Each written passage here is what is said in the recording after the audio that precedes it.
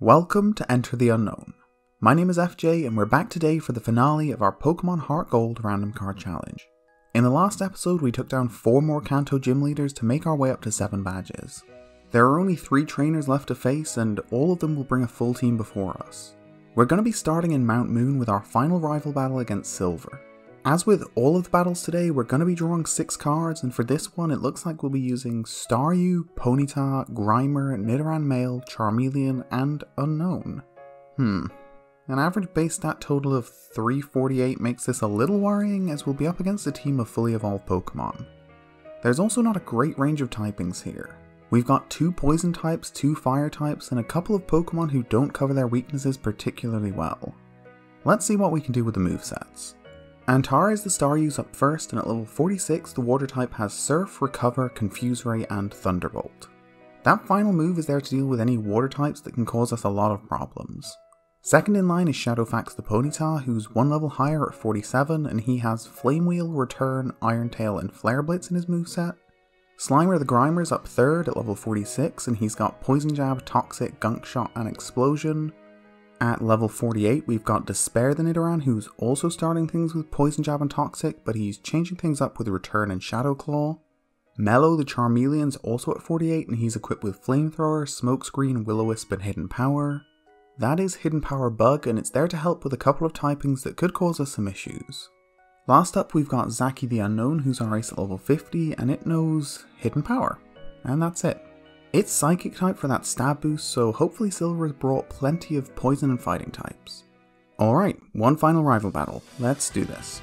Silver starts things off with Beedrill and we send in Staryu first. This would have been an ideal spot for either Ponyta or Charmeleon, but Antares isn't the worst option. The Starfish summons a wave that barrels into Beedrill, leaving the bug weak. He summons the strength to use agility, and that speed boost allows him to attack again immediately. The bee drains Staryu's health with Endeavour, but it leaves Antares with enough health left to attack. Another Surf washes away Beedrill, handing us the first win of the match. Not for the first time, our opponent makes a really confusing call and decides to bring in Golem, an incredibly slow Pokemon who is quad weak to water. Unsurprisingly, Surf makes for an easy one-shot, and just like that we've got a comfortable lead. Third in line is Infernape, and for a second I thought Silver had completely lost it. The Fire type is too fast for Antares though.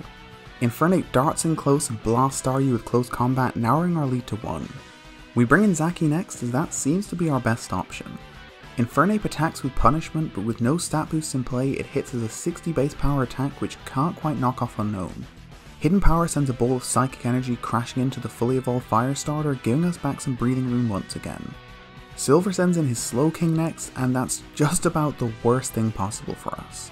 We have 1 half health Psychic type, 2 fire types, and 2 poison types to take on a water Psychic type whose special stats both rate in the triple digits. Although Zaki fires off an ineffective Hidden Power, Slowking makes quick work of the fellow Psychic type and cuts our lead back down to 1. Without any good options we send in Nidorina, who easily outmaneuvers the lumbering Royal to strike with Shadow Claw. It deals some decent damage, but it's not enough. Psychic blows away Despair, tying up the match at 3-3. We know that Slowking's got Psychic, but we haven't seen any water type moves yet, so we send in Charmeleon next. Teaching the Fire starter that bug type Hidden Power really feels like a good move right about now. That attack leaves Slowking in bad shape, but Swagger puts Mellow at risk, so we recall him and send in Ponyta. Slowking was aiming for Charmeleon, but his Psychic ends up hitting Shadowfax instead. Ponyta lives through the hit though and strikes back with Return to finish off Slowking and hands us a win that feels absolutely key. Just when things seem like they're starting to improve, our rival sends out his penultimate Pokemon, Dialga. Coming in at 680, Dialga's base stat total is almost twice as high as our team's average, but at least the partial steel typing works to our advantage. Shadowfax charges down the legendary Pokemon with Flare Blitz and the collision actually makes its mark. Dialga is slightly weakened by the hit, but Aura Sphere blows away Ponyta to tie things up. We throw Charmeleon right back into the thick of the action and he outspeeds the temporal Pokemon to land a Flamethrower. It leaves the Diamond mascot right on the cusp of fainting, but sadly it's able to gather itself and attack with Earth Power. The super effective hit blasts Mellow, wiping out all but 1 of his hit points. That keeps us alive in the match. Grimer's only potential move to use against the Steel type is Explosion, so I'm not sure he would have gone far.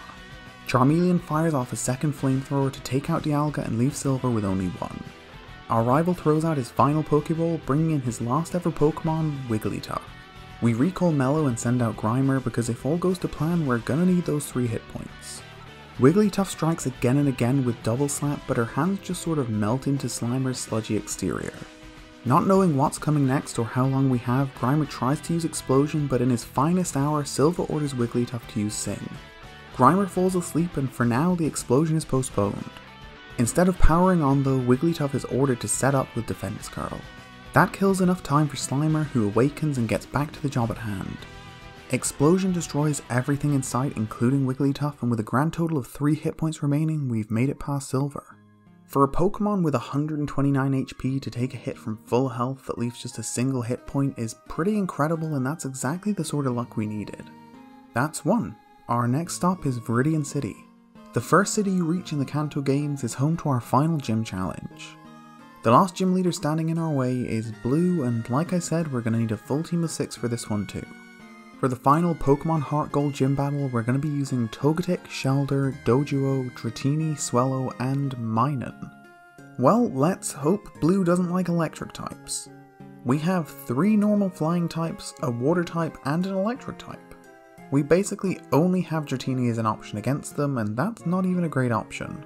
Come to think of it, we're not very well equipped to deal with ice types either.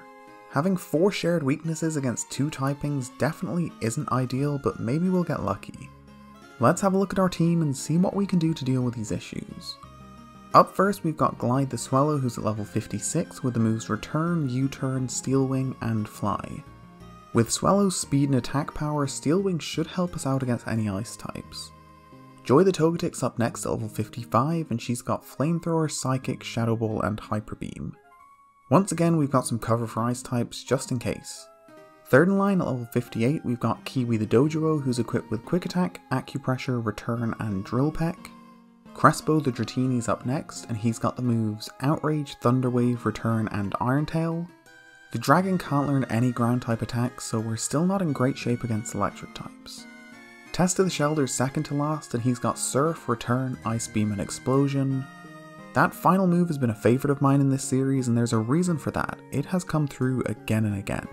Our final Pokemon is Surge the Minun, and she's got the moves Thunderbolt, Thunder Wave, Hidden Power, and Thunder. That Hidden Power is ground type, and it's really as good as I can do, so that's our strategy if Blue's got any electric types of his own. Alright, one last gym battle. Let's get into it. Blue sends out Weavile, and we start things off with Swellow. An immediate ice type isn't exactly what I was hoping for, but this isn't too bad. Glide speeds towards Weavile, striking hard with U-turn and then returning to his Pokeball before the retaliation. We send in Shellder, who's probably best suited to whatever's coming next. Weavile strikes with Night Slash, but Shellder's high defense holds up well. I was pretty certain that a full restore was coming next, and Testa could probably only get in 1 good hit, so opted for Explosion. That full restore prediction comes to fruition, and just as Weavile returns to full health, Shellder explodes, eliminating both Pokemon to take the match down to a 5-on-5. We've also burned through one of Blue's full restores though, so this is a win for us. Not knowing what's coming next, we send in Dratini, and Blue calls out Raichu. Seriously, did he put his team together specifically to mess with us? At least we made a lucky call. Crespo resists electric type attacks, so for now we're sticking with him. After a Tail Whip, Dratini blasts Raichu with Outrage, taking the electric type well below half health, but Static leaves the dragon paralyzed. Blue calls for a resisted Thunderbolt, which still weakens Crespo, but not enough to knock him out. Breaking through paralysis, Dratini attacks again with Outrage, knocking out Raichu and giving us the early advantage. Blue sends in his Hippowdon third, which is rather inconvenient as the only Pokemon we've lost is our water type. With Crespo paralyzed, the ground type can outspeed him to hit with Double Edge. The powerful attack easily takes down Dratini to level up the match. We send Glide back in and call for another U-turn just to test out how strong Hippowdon is defensively. As it turns out, the heavyweight Pokemon is pretty strong. We call in Doduo next, who's also slammed by Double Edge, and with Sandstorm raging, she's only going to get 1 chance to attack.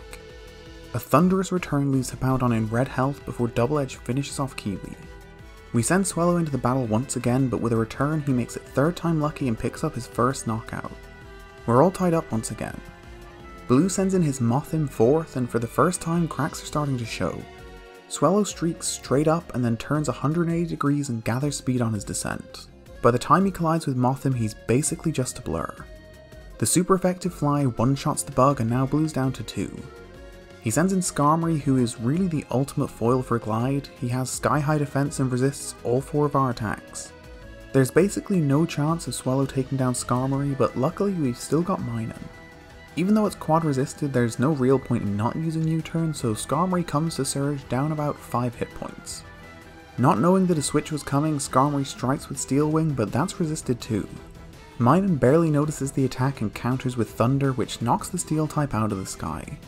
Skarmory faints, and now we've got a comfortable lead. Roserade comes in, and for the first time I actually feel like we're going to win this. After paralysing the Bouquet Pokemon with Thunder Wave, Surge is hit by a Magical Leaf, but it can't finish her off.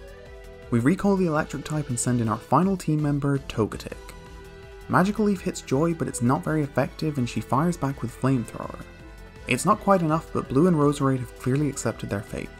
He calls for Sweet Scent, which seems like a white flag, and we finish the battle off with a second Flamethrower. And that's 2. Now only 1 remains. We head to Mount Silver's Peak to meet up with our former self, that guy who went through the first random card challenge and came out victorious. Now we have to hope he drew a bad team and take him down. We overturn the final 6 cards in the pile to reveal Hitmonchan, Fearow, Rotom, Poliwag, Marowak, and Graveler.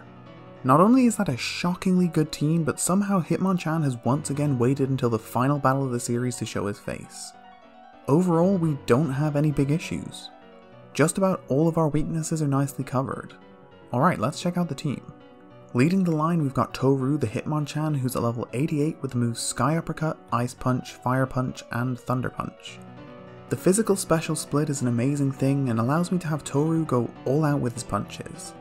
Snipe the Fearow second in line, and he's at level 80 with Return, Drill Peck, U-turn, and Steel Wing.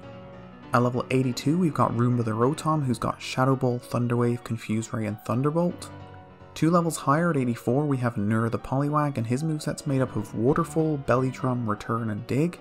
Ramekin the Marowak's also at 84, and she's got Earthquake, Return, Aerial Ace, and Brick Break. Last up we've got our 3rd level 84, Granite the Graveler. The rock Pokemon has Earthquake, Stone Edge, Explosion, and Brick Break in his moveset, so we have our assigned explosives expert as is tradition. Alright, for the final time, let's get into this.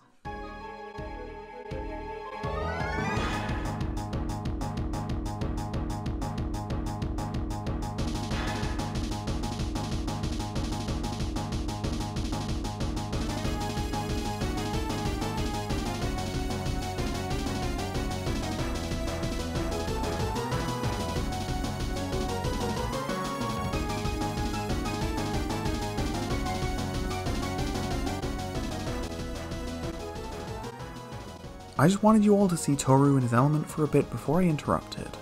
The fighting type boxed through Red's team with ease, one-shotting Beautifly, Lopunny, Shedinja, and Flygon before finally being kicked out by Arcanine's Roar.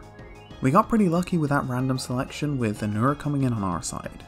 Although in fairness, Ramekin and Granite both would have been fine too.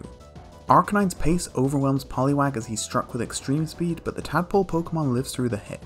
That allows him to retaliate with Waterfall, taking out Arcanine and leaving Red in a horrendous 1-on-6. Like Silver before him, he leaves it all up to Wigglytuff. This one is over. It's been over for a long time. This is just our victory lap. You can enjoy the fun while we finish the battle. Obviously, unless something goes wrong, we always want to let our full team have a turn in the action, so that's what we did here. Roomba came out first to paralyze the normal type, and after being put to sleep it returned to its ball and Snipe the Fearow came out. A quick U-turn deals a bit of damage and allows us to switch out to Marowak. Obviously we don't want to knock out Wigglytuff just yet, so take it easy with an Aerial Ace and then we can recall Ramekin so Granite gets a turn too. Unfortunately, Red doesn't know when he's beaten.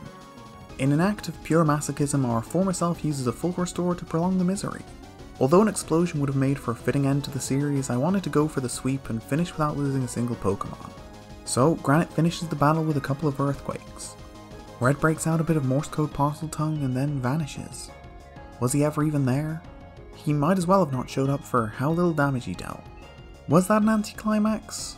Maybe. We had a ton of great battles throughout the series though. I know a lot of people doubted the premise of the randomizer to start with, but I hope everyone who stuck it out enjoyed the series. As always, thank you so much for watching, and I'll see you next time.